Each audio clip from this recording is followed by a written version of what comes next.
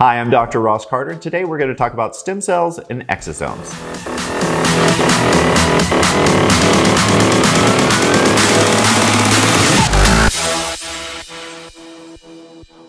We're going to first start by talking about stem cell functions. There are two primary effects, and what exosomes are and how they work, and their differences.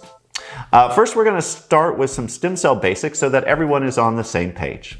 Stem cells, or commonly called mesenchymal stem cells, were named by Arnold Kaplan about 30 years ago. In his lab, he was able to show that MFCs were able to form numerous types of tissue, whether it be bone, ligament, muscle, cartilage, or other tissue. Now, because of these amazing abilities, which was performed external to a body, a false theory was created or taught to many scientists and doctors that when you inject MSCs into someone's body, they would implant or engraft and form this new tissue. Unfortunately, that was later found out to be incorrect. And what happens in the lab is not exactly what happens in real life or in your body, which there has been many studies that prove. Now, the true mechanism of the action of MSCs is from their signaling ability. In fact, many scientists want to change the name of mesenchymal stem cells to medicinal signaling cells because of the signaling effect that they have. Now, this signaling effect influences the cells in a local area, something called Paracrine Effect. Now, as you can see on the right on this diagram, MSCs work by, number one, creating a regenerative microenvironment by stimulating the body's own resident stem cells, which live throughout the tissue of our bodies. It does this in four primary ways. Number one, it prevents cell death, which is called apoptosis. Number two, it helps to prevent scar tissue formation.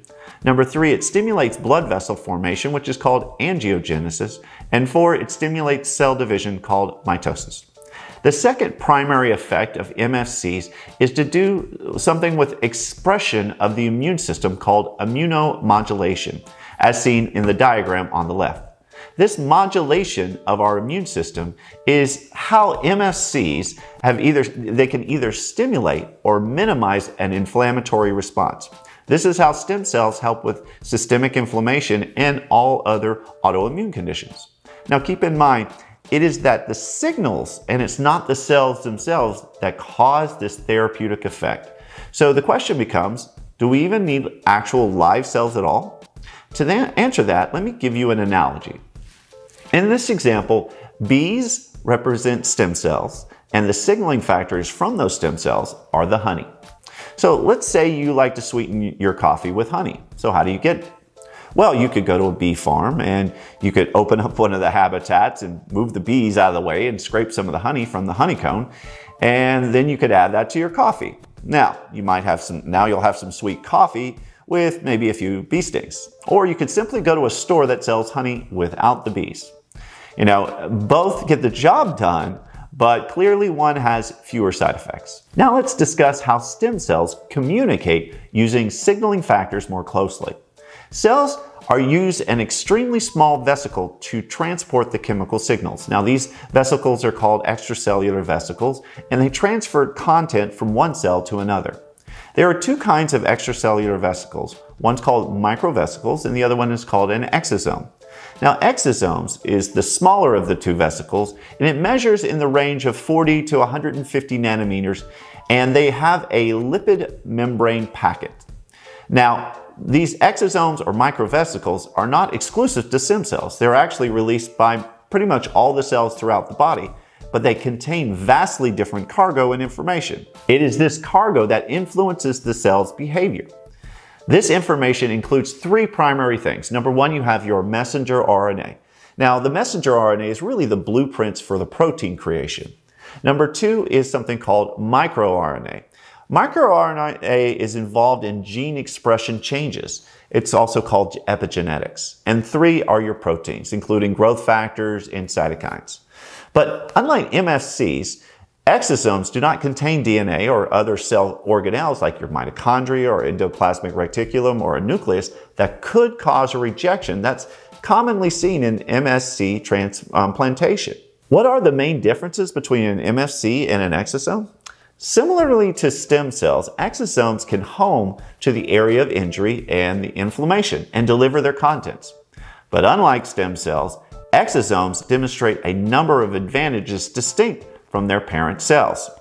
Number one, they can travel systemically without the risk of clumping, as seen with some IVs of MSCs. Number two, most stem cells become trapped in the lungs. It's called first-pass effect, which dramatically decreases their benefits. Since exosomes are much smaller particles, this doesn't happen.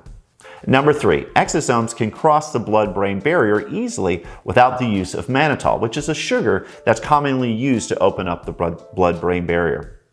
Number four, while MSCs from placenta or umbilical cord are considered immunoevasive, they are not immunoprivileged and will be perceived as a foreign cell by the innate and adaptive immune system, and they're going to be eliminated fairly quickly.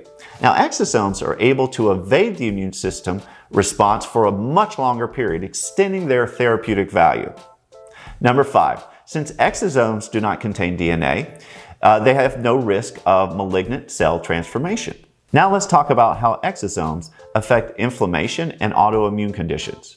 Many of the immunomodulatory effects of exosomes are related to the influences upon phenotypical expression of certain cells. For example, M1 macrophages are pro-inflammatory and secrete inflammatory cytokines, where M2 macrophages secrete anti-inflammatory cytokines. Now, MFC exosomes have been shown to influence the conversion of inflammatory macrophages into an anti-inflammatory macrophage. Similarly, T cells are divided into typically three groups. We've got your T1 helper cells, which are super inflammatory. You've got your T2 helper cells, which are not so inflammatory. And then you have your T regular cells, or Treg cells, which are anti-inflammatory. Now, exosomes also can convert the inflammatory T cells into an anti-inflammatory T cells. Additionally, exosomes can stimulate the production of anti-inflammatory cytokines like IL-10, TGF-beta3, TIMP, TNF-alpha, and interleukin-1. All of these actions provide the immunomodulatory and anti-inflammatory effects that these exosomes can have.